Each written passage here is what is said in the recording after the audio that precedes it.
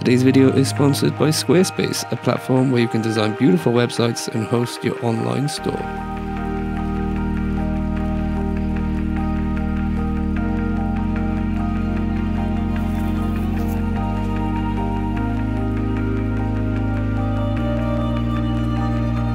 So as you can see, the moon is just about to set, and I've set up my 360 VR pano head, which is a bit of a Frankenstein. I've kind of put it together myself from various parts, which I want to explain now because it's probably better to do it tomorrow from the Airbnb when I'm in the light and I can show you all the different parts, and I don't want to waste time explaining it now because I need to catch this quickly. But I'm going to try and create a 360 VR panorama. So I'm going to get cracking. It's going to take about 25, 26 photos all together. So I'm going to get moving before the moon sets.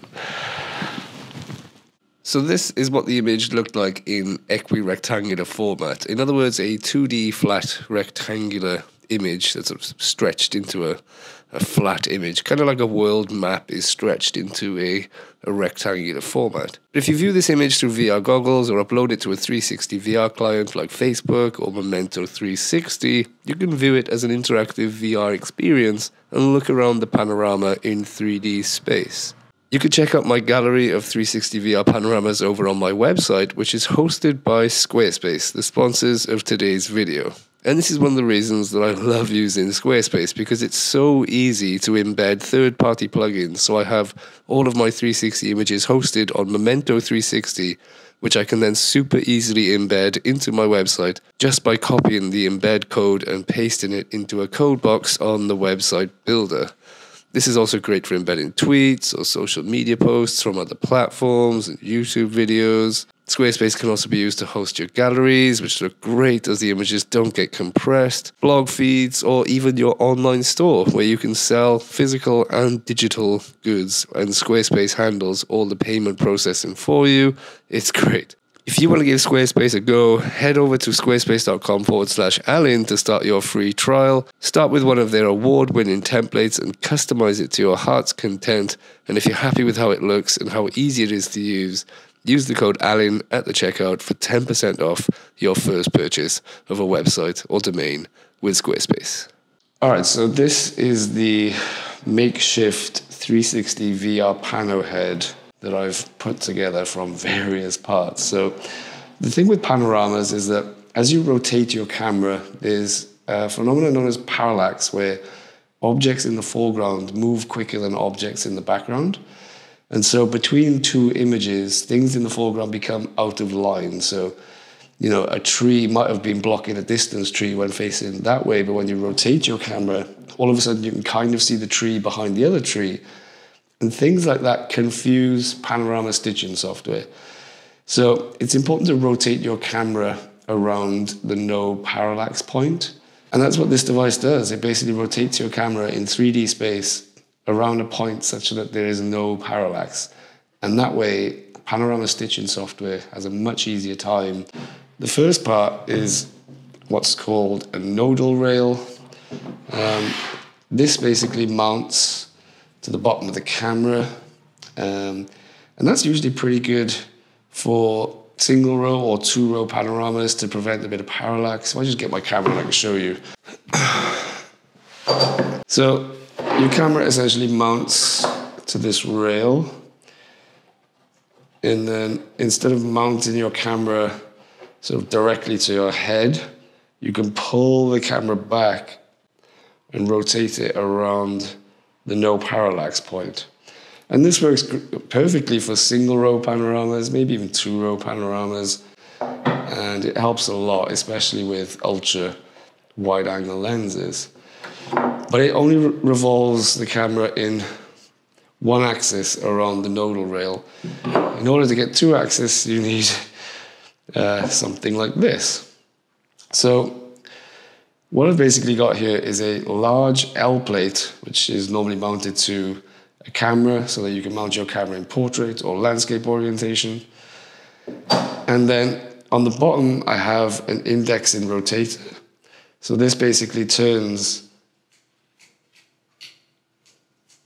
with clicks. So for example, I have it set to 36 degrees right now. Every 36 degrees, it clicks and stops. So that will get me 10 images rotating 360 degrees. And then on this side, I have another indexing rotator. This one's a little smaller. I wanted it to be a bit more compact than this one, and this one doesn't need to be as complicated because I only need to move up by like 30 degrees or 15 degrees. So I don't need all of the options that I do on this bottom one. And this has 4 settings, so 15 degrees, 30 degrees, 45 degrees, and 90 degrees. You can set it to 0 as well, so it rotates like a normal head. But it's got 4 clicked stops. So I would then mount my camera to the nodal rail. You have to find the nodal point for your lens. It's normally sort of towards the front of the lens. I won't talk about that in this video, but you can sort of look up online about the nodal point or the no parallax point. And then this gets mounted here. And now,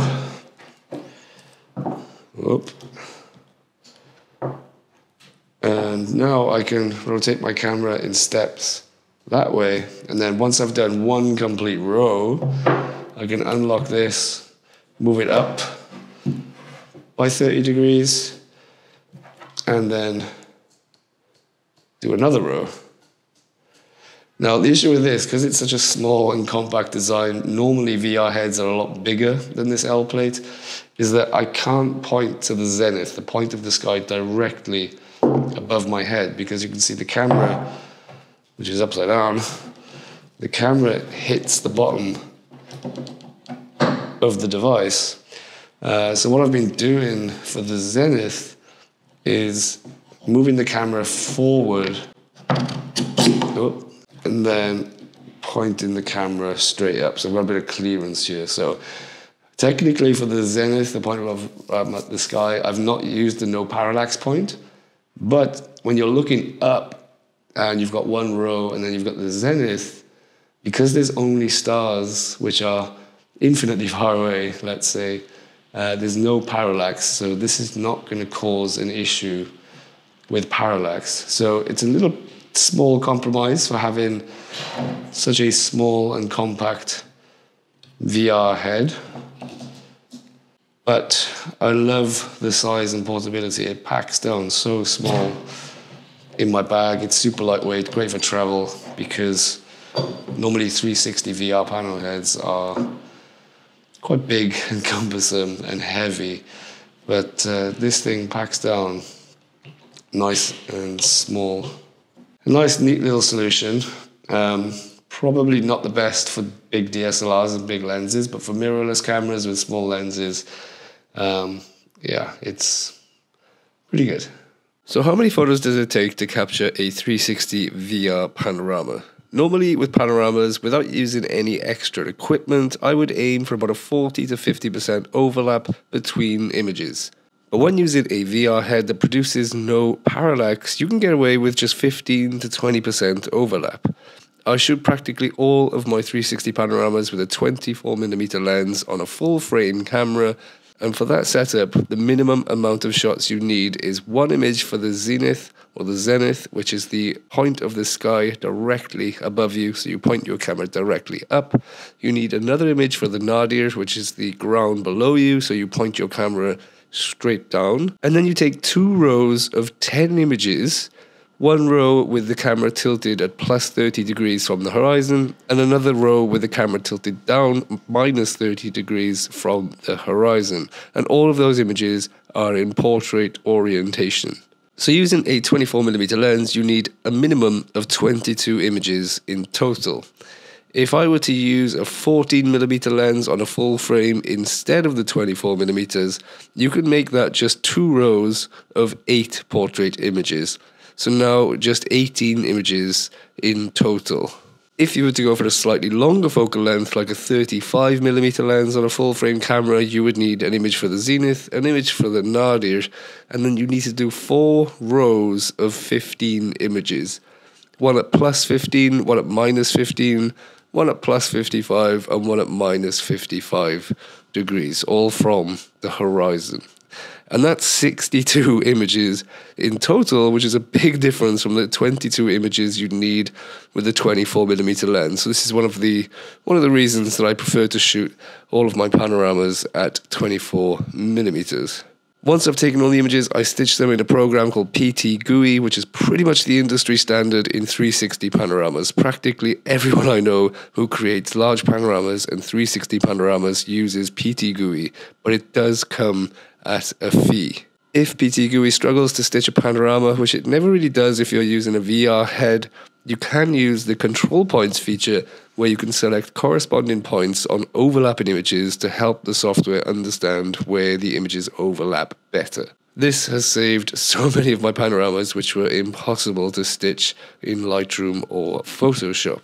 As I already mentioned, I upload all of my 360 images either to Facebook or Memento 360. The latter allows me to embed them into my Squarespace website. So you can head on over to my website and check out my gallery of 360 VR panoramas. I appreciate I haven't gone into much detail in this video, but hopefully it gives you a good oversight into 360 VR panoramas.